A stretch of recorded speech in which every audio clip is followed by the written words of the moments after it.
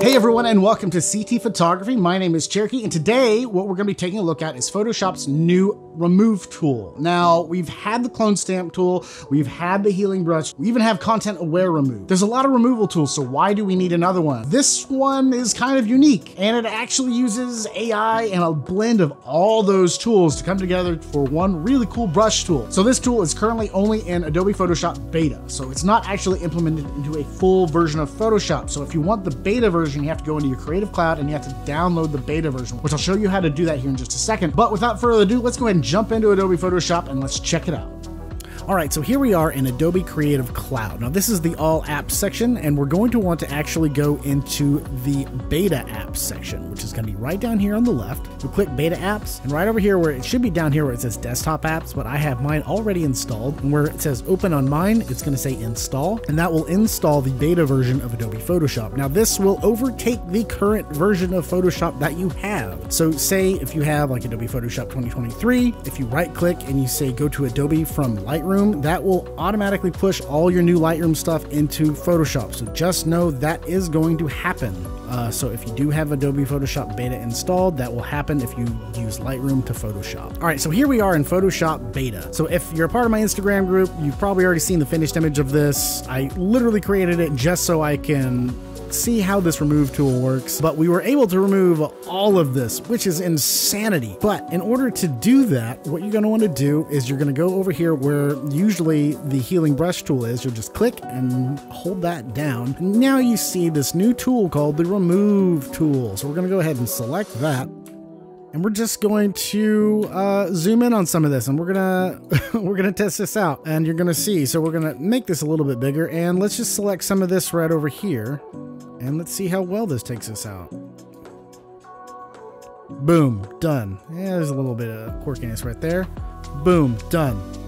Amazing. I'm just gonna go ahead and take this out right here. Done. It's so easy. It's so easy. Let's take this out right here.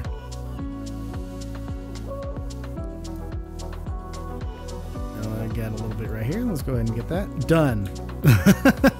It's including kind of some of the texture that's on the wall. It's getting some of that bokeh. Let's do something like this over here. This is gonna be super easy. Let's get that done. It even got some texture in there. Amazing. That one done. This one done. Like, it is insane just how easy it is to get rid of all this stuff. Like, it's absolutely crazy. Absolutely crazy. Get that done.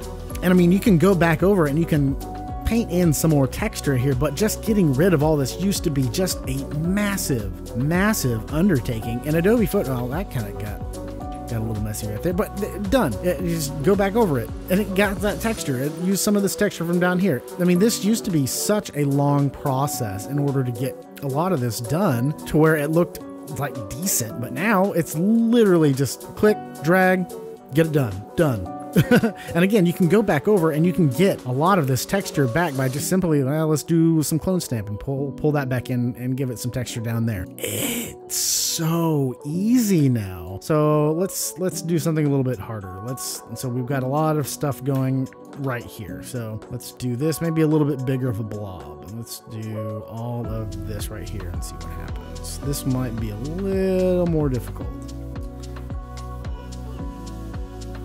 Okay, removing area. Here we go. That's not bad. That's usable. So like once we get some more of this taken out, we can probably go back and maybe clone stamp some of that stuff in.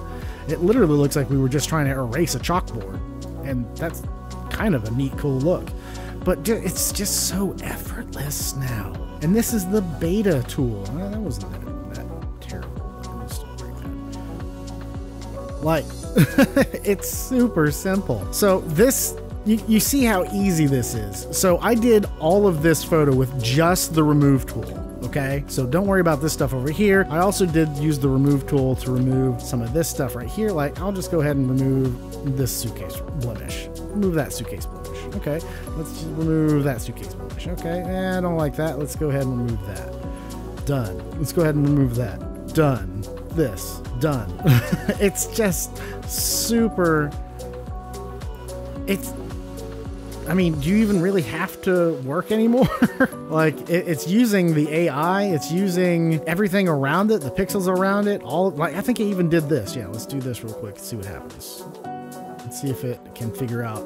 I mean, that's not terrible. I could, you know, probably will go in and fix that, but that's not bad. That is not bad at all. Let's get rid of this line and see if, yep, there it goes, done. It figured out that line was there. That's good. That's good. Like, it's crazy how well this works. So I did the entire image this way with just the remove tool, and you'll see I did go in and fix her skin and all that and de-aged her, but this was the final image. This was all done with the remove tool. I didn't go back in and clone stamp any texture. This is all done with the remove tool. I did go in and paint some of the suitcase back just to kind of even it out a little bit, but all of this is done with the remove tool. All of it.